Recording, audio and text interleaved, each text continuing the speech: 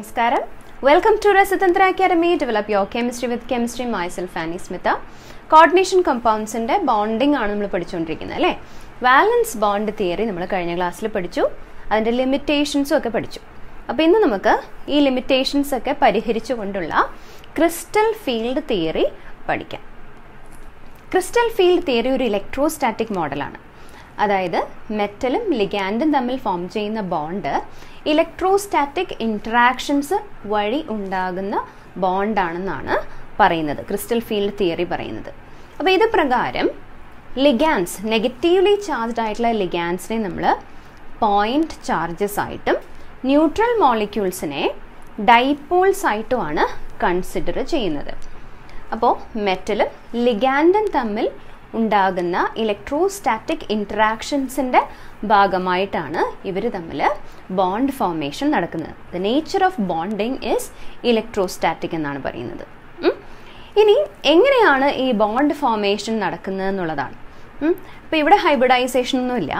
ഇവിടെ സംഭവിക്കുന്നത് എന്താണെന്ന് പറഞ്ഞാൽ ഡി ഓർബിറ്റൽസ് ഉണ്ടല്ലോ, മെറ്റലിൻ്റെ D orbitals, പെരിഫറിയിലുള്ള മെറ്റലിൻ്റെ D orbitals orientations നിങ്ങൾക്കറിയാം അല്ലേ?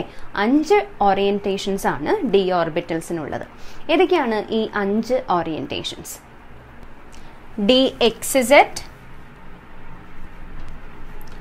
D Y Z, D X Y, D X square minus Y square, D Z square. ഇതാണ് ഡി ഓർബിറ്റൽസിൻ്റെ 5 ഓറിയൻറ്റേഷൻസ്.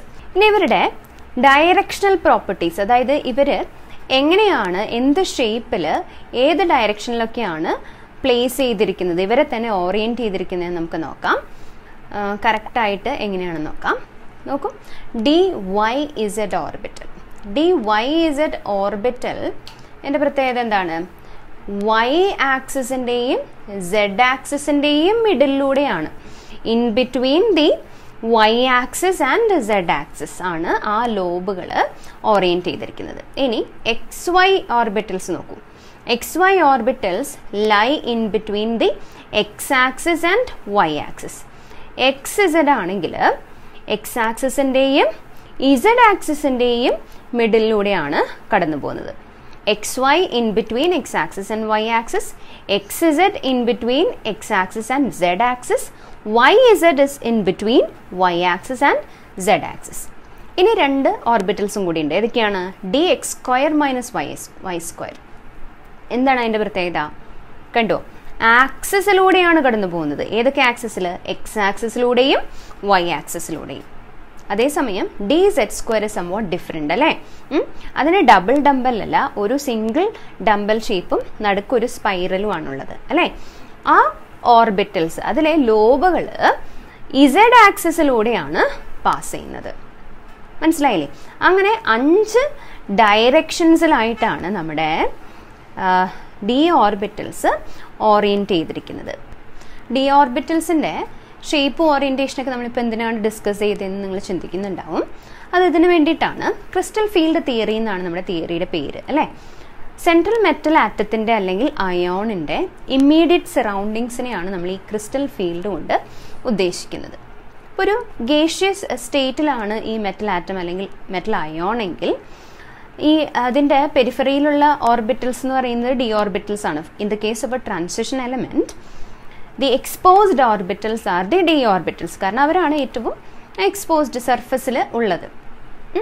ഈ ഡി ഓർബിറ്റൽസ് ഗേഷ്യസ് സ്റ്റേറ്റിൽ അല്ലെങ്കിൽ ഒരു സിമെട്രിക് ആയിട്ടുള്ള സ്റ്റേറ്റിൽ, സിമെട്രിക് സ്റ്റേറ്റ് എന്ന് ഇവിടെ ഉദ്ദേശിക്കുന്നത് metal ആറ്റത്തെ equal number of ligands ഒരു സ്ഫെറിക്കൽ ഷേപ്പിൽ സറൗണ്ട് ചെയ്യുകയാണെങ്കിൽ അല്ലെങ്കിൽ പൊതിയുകയാണെങ്കിൽ അങ്ങനെ ഒരു ഫീൽഡിനെ നമുക്ക് വേണമെങ്കിൽ സിമെട്രിക് ഫീൽഡ് എന്ന് പറയാം. സിമെട്രിക്, എല്ലാ ഡി ഓർബിറ്റൽസിനും തുല്യമായിട്ടുള്ള എനർജി ഫീൽ ചെയ്യുന്ന ഒരവസ്ഥ, അതാണ് സിമെട്രിക് ഫീൽഡ്. പക്ഷേ യഥാർത്ഥത്തിൽ 2 കേസസ് ആണ് നമ്മൾ കൂടുതലായിട്ടും കോർഡിനേഷൻ കോമ്പൗണ്ട്സിൽ കണ്ടുവന്നിട്ടുള്ളത്. ഏതൊക്കെയാണത്? ഒക്ടാഹീഡ്രൽ ഫീൽഡും ടെട്രാഹീഡ്രൽ ഫീൽഡുമാണ് കൂടുതലും. അതായത് 6 കോർഡിനേഷൻ നമ്പറുള്ള കോമ്പൗണ്ട്സും 4 കോർഡിനേഷൻ നമ്പറുള്ള കോർഡിനേഷൻ കോമ്പൗണ്ട്സും ആണ് കൂടുതലും നമ്മൾ കണ്ടിട്ടുള്ളത്.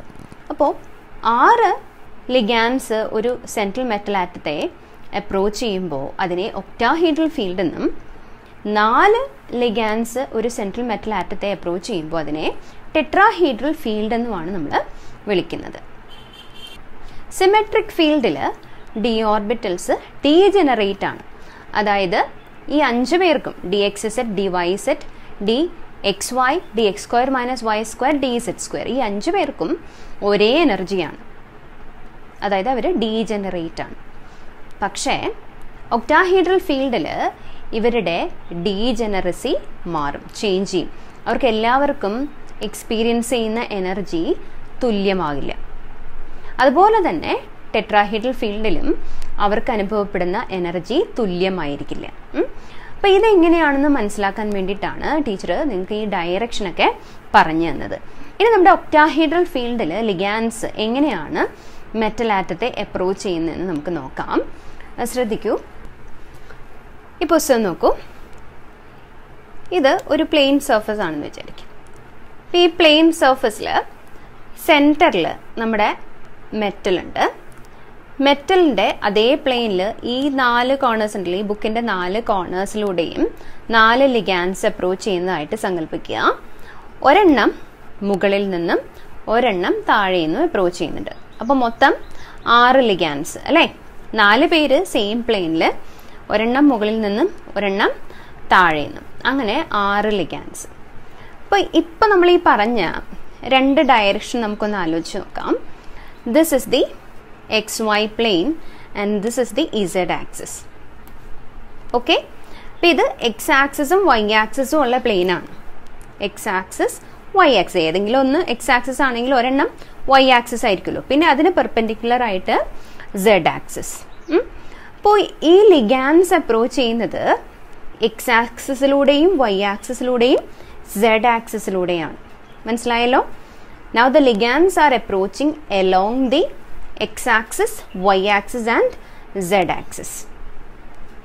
അപ്പോൾ ഈ x-axisലും y-axisലും z-axisലും ഉള്ള നമ്മുടെ d ഓർബിറ്റൽസ് ഏതൊക്കെയാണ്? dx square minus y square, dz square. ഈ 2 ഓർബിറ്റൽസ് നമ്മുടെ ഈ ലിഗാൻസ് വരുന്ന ആ ഡയറക്ഷനിലാണുള്ളത്. ബാക്കി 3 മെറ്റൽ ഓർബിറ്റൽസ് എങ്ങനെയാണുള്ളത്? അവർ ആക്സിസിൻ്റെ ഇടയിലാണ്, ഇൻ ബിറ്റ്വീൻ ദി ആക്സിസ് ആണ്. ഏതൊക്കെയാണ് in between the axis? D X Z, D Y said and D X Y. They are in between the axis, whereas dx square minus y square and dz square, they are along the axis. Along the axis, that is in the direction of the approaching ligands in the octahedral field. d orbitals ആരാണുള്ളത്? Electrons ആണുള്ളത് അല്ലേ? ഈ വരുന്ന ലിഗാൻസിലും ഉള്ളത് എന്ത് തന്നെയാണ്? ഇലക്ട്രോൺസിനെയുമായിട്ടാണ് അവർ വരുന്നത്. Neutral molecules ആയാലും ശരി, അവർക്ക് ലോൺ പെയർ ഓഫ് ഇലക്ട്രോൺസ് ഉണ്ടാവും. നെഗറ്റീവ്ലി ചാർജ്ഡ് ആയിട്ടുള്ള ആനയോൺസ് ആണ് ലിഗാൻസ് എങ്കിൽ അവർക്കും ഉണ്ട് എക്സ്ട്രാ ഇലക്ട്രോൺസ്. അപ്പോൾ ഈ അപ്രോച്ച് ചെയ്യുന്ന ലിഗാൻസും അവരുടെ അതേ ഡയറക്ഷനിലുള്ള ഓർബിറ്റൽസിലും ഇലക്ട്രോൺസ് തമ്മിൽ റിപ്പൾഷൻ ക്രിയേറ്റ് ചെയ്യും. അപ്പോൾ ഈ റിപ്പൾഷൻ കാരണം നമ്മുടെ ഡി ഓർബിറ്റൽസിൻ്റെ എല്ലാ 5 ഡി ഓർബിറ്റൽസ് ഉണ്ടല്ലോ, അവരുടെ ഡീജനറസി നഷ്ടപ്പെടും. 5 പേരിൽ 2 പേരുടെ എനർജി കൂടുകയും മുൻപുണ്ടായിരുന്നതിനേക്കാൾ കൂടുകയും ബാക്കി 3 പേരുണ്ടല്ലോ, ഈ ലിഗാൻസിൻ്റെ ഡയറക്ഷനിലല്ലാത്ത 3 പേര്, D X set, D Y set, D X Y, അവരുടെ 3 പേരുടെ എനർജി മുൻപുണ്ടായിരുന്നതിനേക്കാൾ കുറയുകയും ചെയ്യും. 2 ഡിഫറെൻറ്റ് സെറ്റ്സ് ആയിട്ട് ഇവരുടെ എനർജി സ്പ്ലിറ്റ് ചെയ്യും. The splitting of degenerate levels due to the presence of ligands into definite geometry is termed as crystal field splitting. Degenerate levels in the splitting epo in the presence of ligands. ഒരു definite geometryയിൽ degenerate orbitals split ചെയ്യുന്ന ആ പ്രക്രിയ, അതിനെയാണ് നമ്മൾ crystal field splitting എന്ന് വിളിക്കുന്നത്. Okay, ഇനി നമുക്കിതിൻ്റെ ഒരു ഡയഗ്രാം വരയ്ക്കാനുണ്ട്. എങ്ങനെയാണെന്ന് നോക്കാം. സിമെട്രിക് ഫീൽഡിൽ 5 d ഓർബിറ്റൽസ് ഡീജനറേറ്റ് ആണ്. So this is A symmetric field. ഈ ഒക്ടാഹീഡ്രൽ ഫീൽഡിൽ എന്ത് സംഭവിക്കുന്നു വെച്ച് കഴിഞ്ഞാൽ ഇത് സ്പ്ലിറ്റ് ചെയ്യും. Higher energy dx² minus y² dz². അതിനെ EG എന്നാണ് വിളിക്കുക.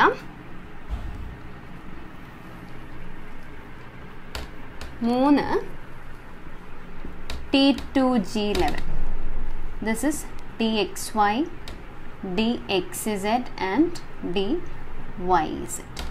ഇങ്ങനെ 2 ഡിഫറെൻറ്റ് ലെവൽസ് ആയിട്ട് EG ആൻഡ് T2G. എന്താണ് ഈ EG കൊണ്ടും T2G കൊണ്ടും ഉദ്ദേശിക്കുന്നതെന്ന് നിങ്ങൾ അറിയേണ്ട ആവശ്യമില്ല. You just know the name EG and T2G. EG എന്ന് പറയുന്നത് dx² minus y²നെയും dz²നെയും dxy, dxz, dyz, T2G ആണെന്ന് മാത്രം നമ്മളിപ്പോൾ മനസ്സിലാക്കേണ്ടു. ഇവർക്കിടയിലുള്ള ഈ എനർജി ഡിഫറൻസിനെയാണ് നമ്മൾ crystal field stabilisation energy, CFSE, crystal field stabilisation energy. അതിനെ ഡിനോട്ട് ചെയ്യുന്നത് ΔO. O means octahedral. EG ഓർബിറ്റൽസിൻ്റെ energy increases as 3/5O and T2G orbitals in the energy decreases as 2/5 of delta O. അപ്പോൾ ഇങ്ങനെയാണ് ഇവരുടെ energy separation അല്ലെങ്കിൽ splitting നടക്കുന്നത്. So this is the case of an octahedral field. ഇതിനെയാണ് crystal field splitting എന്ന് പറയുക. Octahedral ഫീൽഡിലെ crystal field splitting. Hope you understood. ഇനി ഈ CFSE അല്ലെങ്കിൽ crystal field stabilisation energy depend ചെയ്യുന്നത് ലിഗാൻസിനെ അനുസരിച്ചാണ്. അപ്പോൾ ഇവിടെ നമ്മൾ സ്ട്രോങ് ലിഗാൻസ് എന്നും വീക്ക് ലിഗാൻസും ആയിട്ട് ലിഗാൻസിനെ കാറ്റഗറൈസ് ചെയ്യുന്നുണ്ട്. അപ്പോൾ സ്ട്രോങ് ലിഗാൻസ് ഏതാണ്, വീക്ക് ലിഗാൻസ് ഏതാണെന്ന് മനസ്സിലാക്കാനായിട്ട് നമുക്കൊരു ഓർഡർ ഉണ്ട്. ആ ഓർഡറിനെ വിളിക്കുന്ന പേരാണ് സ്പെക്ട്രോ കെമിക്കൽ സീരീസ്. ഏതാണ് ഈ സ്പെക്ട്രോ കെമിക്കൽ സീരീസ് എന്താണെന്ന് പറഞ്ഞുതരാം. സ്പെക്ട്രോ കെമിക്കൽ സീരീസ് നിങ്ങൾ അറിഞ്ഞിരിക്കണം. എഴുതാൻ പോവാണ്. I minus BR minus SCN minus CL minus S2 minus F minus OH minus C2O4 2 minus H2O NCS minus EDTA4 minus ammonia less than ethylene diamine less than cyanide less than Cu carbonyl. ഇത്രയും പേരാണ് നമ്മുടെ ലിസ്റ്റിലുള്ളത്. ഇതിൽ water ആണ് നമ്മുടെ ശ്രദ്ധിക്കേണ്ട ആൾ. വാട്ടറിൻ്റെ താഴെയുള്ള ലിഗാൻസൊക്കെ അതൊക്കെ വീക്ക് ലിഗാൻസും വാട്ടറിന് മുകളിലുള്ള ലിഗാൻസിനെയൊക്കെ നമ്മൾ സ്ട്രോങ് ലിഗാൻസ് ആയിട്ടാണ് കരുതുന്നത്. സ്പെക്ട്രോ കെമിക്കൽ സീരീസ് അറിയാമെങ്കിൽ നമുക്ക് വാലൻസ് ബോണ്ട് തിയറിയിലും നമുക്ക് മനസ്സിലാക്കാൻ പറ്റും. ഇപ്പോൾ ഇന്ന ലിഗാൻഡ് ഇലക്ട്രോൺസിനെ പേരപ്പ് ചെയ്യിക്കും, ഇന്ന ലിഗാൻസ് ഇലക്ട്രോൺസിനെ പേരപ്പ് ചെയ്യിക്കില്ല എന്നുള്ളത് നമുക്ക് മനസ്സിലാക്കാം. പക്ഷേ നെവർ മെൻഷൻ ഇറ്റ്. അവിടെ വാലൻസ് ബോണ്ട് തിയറിയിൽ നമ്മൾ മെൻഷൻ ചെയ്യാൻ പാടില്ല ഇത് സ്ട്രോങ് ലിഗാൻഡ് ആണെന്നും വീക്ക് ലിഗാൻഡ് ആണെന്നും. കാരണം അത് അവിടെ ഒരു ലിമിറ്റേഷൻ ആണല്ലോ. അതിൻ്റെ ഒരു ലിമിറ്റേഷനാണ് സ്ട്രോങ് ലിഗാൻഡും വീക്ക് ലിഗാൻഡും ആയിട്ട് ലിഗാൻസിനെ കാറ്റഗറൈസ് ചെയ്യുന്നില്ല എന്നുള്ളത്. ഇവിടെയാണ് നമ്മൾ സ്ട്രോങ് ലിഗാൻഡും വീക്ക് ലിഗാൻഡും എന്ന് കാറ്റഗറൈസ് ചെയ്യുന്നത്. ഇപ്പം നമ്മൾ സ്പ്ലിറ്റിംഗ് ആണ് മനസ്സിലാക്കിയത്. ഡി ഓർബിറ്റൽസ് ക്രിസ്റ്റൽ ഫീൽഡിൻ്റെ പ്രസൻസിൽ, ഒക്ടാഹീഡ്രൽ ഫീൽഡിൻ്റെ പ്രസൻസിൽ എങ്ങനെ സ്പ്ലിറ്റ് ചെയ്യുന്നതാണ് നമ്മൾ പറഞ്ഞത്. പക്ഷേ ഇലക്ട്രോൺസിന് എന്ത് സംഭവിച്ചു എന്നുള്ളത് പറഞ്ഞില്ല. വാലൻസ് ബോണ്ട് തിയറിയിൽ ഹൈബ്രിഡൈസ്ഡ് ആയിട്ടുള്ള ഓർബിറ്റൽസിലേക്ക് നമ്മുടെ ലിഗാൻസ് ഇലക്ട്രോൺ പെയേഴ്സിനെ ഡൊണേറ്റ് ചെയ്യുമെന്ന് പറഞ്ഞായിരുന്നു. പക്ഷേ ഇവിടെ അങ്ങനെ ഒരു ഡൊണേഷനൊന്നുമില്ല. ഇവിടെ ഇവർ ഇലക്ട്രോസ്റ്റാറ്റിക് അട്രാക്ഷൻ ആണെന്നല്ലേ പറഞ്ഞത്. അപ്പോൾ സ്പ്ലിറ്റ് ചെയ്ത ഡി ഓർബിറ്റൽസ് ഉണ്ടല്ലോ, T2Gയും EG ആയിട്ട് സ്പ്ലിറ്റ് ചെയ്തല്ലോ. അപ്പോൾ ഈ ഡി ഓർബിറ്റൽസിൽ അവർക്ക് നേരത്തെ ഉണ്ടായിരുന്ന ഇലക്ട്രോൺസ് എത്ര തന്നെയാണോ ആ ഇലക്ട്രോൺസ് റീഡിസ്ട്രിബ്യൂട്ട് ചെയ്യും സ്പ്ലിറ്റിങ്ങിന് ശേഷം. സാധാരണ എങ്ങനെയാണോ ഇലക്ട്രോൺസ് ഓർബിറ്റൽസിൽ ഫില്ല് ചെയ്യുക, ഓഫ് ബോ പ്രിൻസിപ്പിൾ അനുസരിക്കും അല്ലേ, ഇൻക്രീസിങ് ഓർഡർ ഓഫ് എനർജി, അതുപോലെ Hund's rule of maximum multiplicity. Degenerate ഓർബിറ്റൽസിൽ ആദ്യം സിംഗിളായിട്ട് ഫില്ല് ചെയ്യും. എല്ലാ ഡീജനറേറ്റ് ഓർബിറ്റൽസും സിംഗിളായിട്ട് ഫില്ല് ചെയ്തതിന് ശേഷം മാത്രമാണ് എക്സ്ട്രാ ഇലക്ട്രോൺസ് ഉണ്ടെങ്കിൽ പിന്നെ പെയറിംഗ് അപ്പ് നടക്കുന്നത്. അപ്പോൾ നമുക്കിവിടെ ഒരു എക്സാമ്പിൾ ചെയ്ത് നോക്കാം. Suppose we have A D3 system. Symmetric ആയിട്ടുള്ള ഫീൽഡിൽ ആദ്യം നമ്മുടെ മെറ്റൽ ആറ്റത്തിൻ്റെ ഡി ഓർബിറ്റൽസിൽ 3 ഇലക്ട്രോൺസ് ഉണ്ടായിരുന്നു എന്ന് വിചാരിക്കും. D3 system.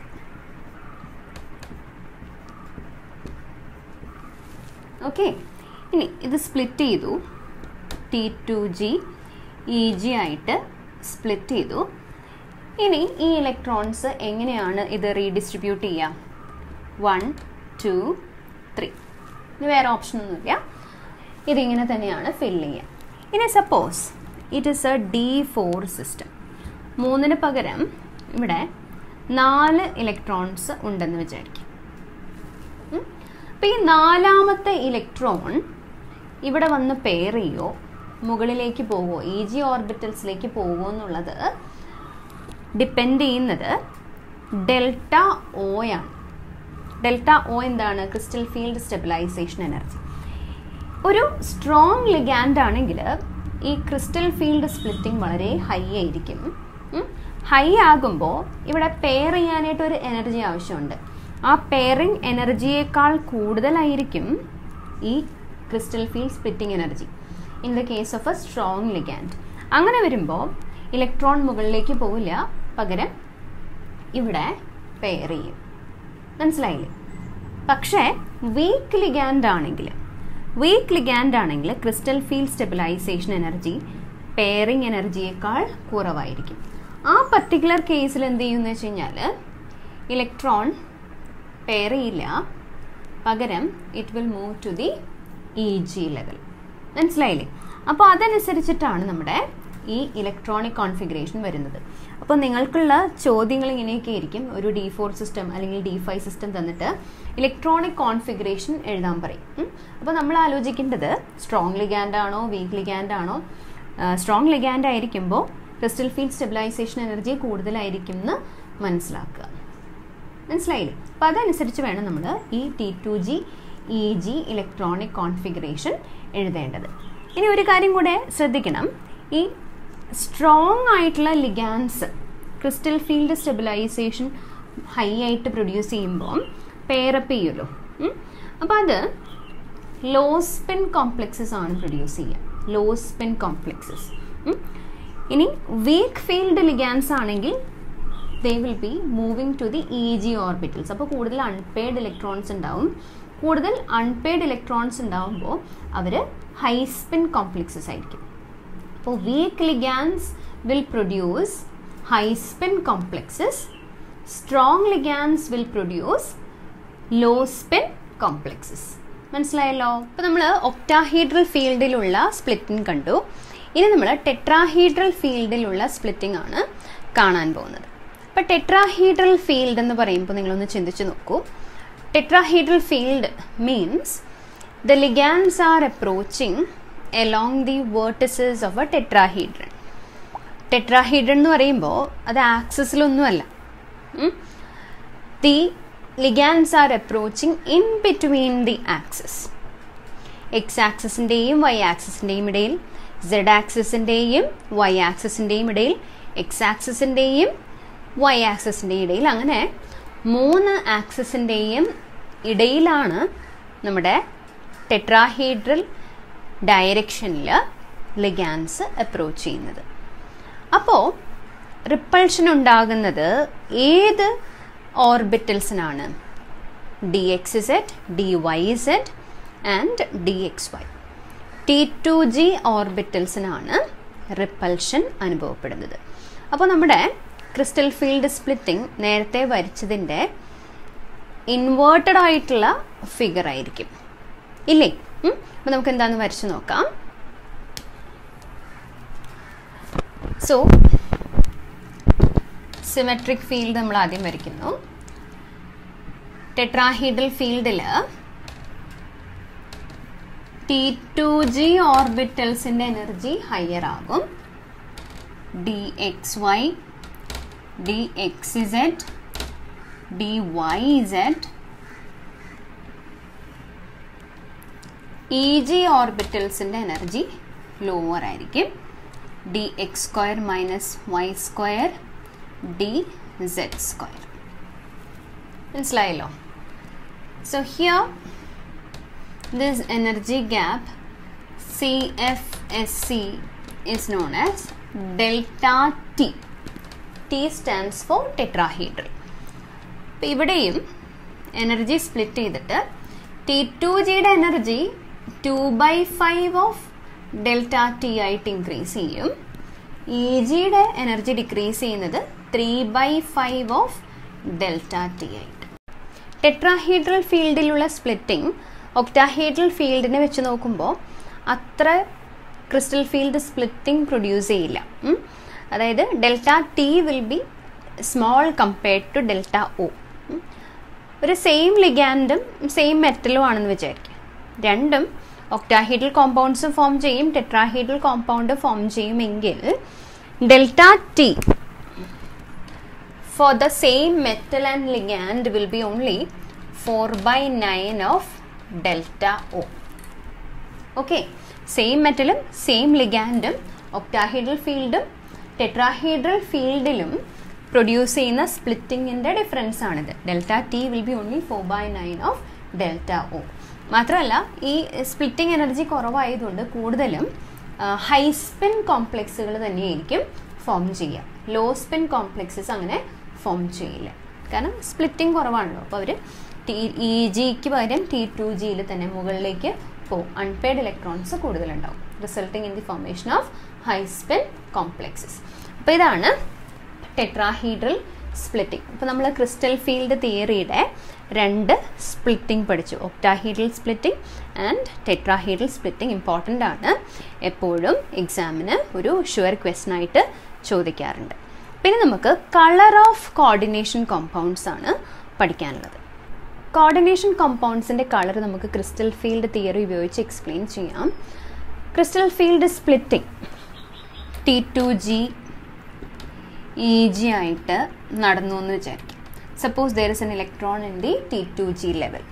മിക്കവാറും D block എലമെൻസിൻ്റെ crystal field stabilisation energy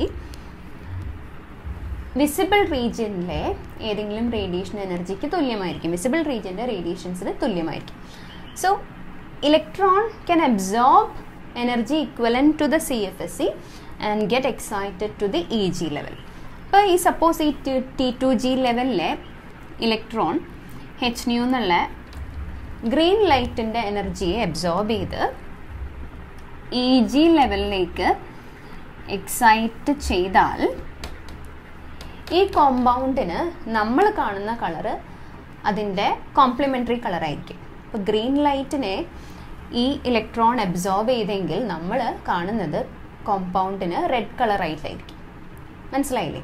അപ്പോൾ ഇതാണ് കളറിൻ്റെ റീസൺ. DD ട്രാൻസിഷൻ എന്ന് പറയും, D to D transition, split T2G to split higher EG level അല്ലേ.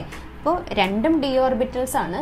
ലോവർ ഡി ഓർബിറ്റൽസിൽ നിന്നും higher D ഓർബിറ്റൽസിലേക്കുള്ള electron excitation from the visible region. That is the reason for the colour of coordination compounds. പിന്നെ unpaired electrons ആണ് ഈ കളറിന് കാരണം എന്നുള്ളത് നിർബന്ധമല്ല ശരിക്കും പറഞ്ഞു കഴിഞ്ഞാൽ. പക്ഷേ ഈ ട്രാൻസിഷൻ എലിമെൻസിൻ്റെ കേസിൽ അൺപെയ്ഡ് ഇലക്ട്രോൺസ് ഉണ്ടെങ്കിൽ കളറുണ്ട്, അൺപെയ്ഡ് ഇലക്ട്രോൺസ് ഇല്ല എങ്കിൽ കളർ ഇല്ല എന്ന് നമ്മൾ നോക്കുന്നത് എന്താണെന്ന് വെച്ച് കഴിഞ്ഞാൽ വിസിബിൾ റീജിയനിലെ ലൈറ്റിൻ്റെ എനർജി കുറവാണ്. ആ എനർജി ഓൾറെഡി പെയർഡ് ആയിട്ടുള്ള ഇലക്ട്രോൺസിനെ എക്സൈറ്റ് ചെയ്യാൻ മാത്രം ഇല്ല. അൺപെയ്ഡ് ആയിട്ടുള്ള ഇലക്ട്രോൺസ് സിംഗിൾ ആണല്ലോ. അപ്പോൾ അവരെ പെട്ടെന്ന് എക്സൈറ്റ് ചെയ്യാനായിട്ട് സാധിക്കും. വിസിബിൾ റീജിയനിലുള്ള എനർജി ഉപയോഗിച്ച് അവർക്ക് എക്സൈറ്റ് ചെയ്യാൻ പറ്റും.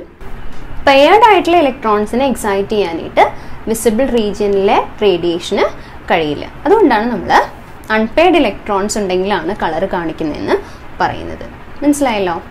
പിന്നെ ഒരു കാര്യം ശ്രദ്ധിക്കാനുള്ളത്, ലിഗാൻസിൻ്റെ പ്രസൻസിൽ മാത്രമേ colour കാണിക്കുള്ളൂ. For example TiH2O6 times Cl thrice എന്ന കോമ്പൗണ്ട് വയലറ്റ് കളേർഡാണ്.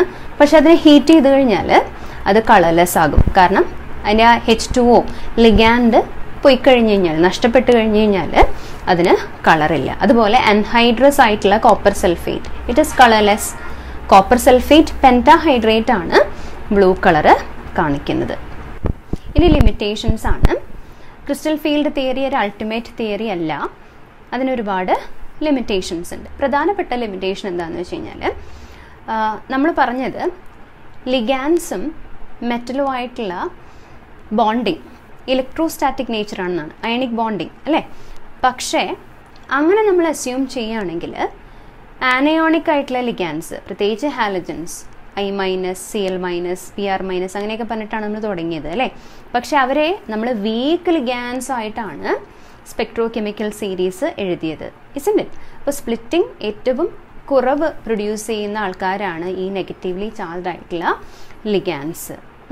അപ്പോൾ എന്തോ ഒരു പ്രശ്നമുണ്ടല്ലേ. അയണിക് ബോണ്ടിങ് അല്ലെങ്കിൽ ഇലക്ട്രോസ്റ്റാറ്റിക് ഫോഴ്സ് ഓഫ് അട്രാക്ഷനാണ് ഇവർ തമ്മിലുള്ള ബോണ്ടിങ്ങിൻ്റെ കാരണം എന്ന് പറയുമ്പോൾ എന്തോ ഒരു അപൂർണത അവിടെയുണ്ട്, ഇസ്ന്റ് it? So that is A limitation. പ്രധാനപ്പെട്ട ഒരു ലിമിറ്റേഷൻ അതാണ്. ഇനി രണ്ടാമത്തെ ലിമിറ്റേഷൻ എന്താണെന്ന് വെച്ച് കഴിഞ്ഞാൽ, ലിഗാൻസും മെറ്റൽസും തമ്മിലുള്ള ഒരു കോവാലന്റ് റിലേഷൻഷിപ്പ് അവിടെ എക്സ്പ്ലെയിൻ ചെയ്യുന്നില്ല. It is not taken in to consideration. അപ്പോൾ ഇത് രണ്ടുമാണ് പ്രധാനപ്പെട്ട ലിമിറ്റേഷൻസ് നമ്മുടെ ക്രിസ്റ്റൽ ഫീൽഡ് തിയറിയുടെ. അപ്പോൾ ഈ ലിമിറ്റേഷൻസിനെയൊക്കെ ലിഗാൻഡ് ഫീൽഡ് തിയറി LFT, പിന്നീട് വന്ന MOT മോളിക്കുലർ ഓർബിറ്റൽ തിയറി, ഇങ്ങനെ 2 തിയറീസ് ഉണ്ട്. അത് രണ്ടും ഈ പ്രശ്നങ്ങളെയൊക്കെ പരിഹരിച്ചിട്ടുണ്ട്. പക്ഷെ അതൊന്നും നമുക്ക് പഠിക്കാനില്ല. നമുക്ക് ക്രിസ്റ്റൽ ഫീൽഡ് തിയറിയും വാലൻസ് ബോണ്ട് തിയറിയും മാത്രമേ പഠിക്കാനുള്ളൂ. അപ്പോൾ അടുത്ത ക്ലാസ്സിൽ നമ്മൾ കോർഡിനേഷൻ കോമ്പൗണ്ട്സ് അവസാനിപ്പിക്കും. 2-3 ചെറിയ ടോപ്പിക്സ് മാത്രമേ ഇനി ബാക്കിയുള്ളൂ. So thanks for watching. Have a nice day.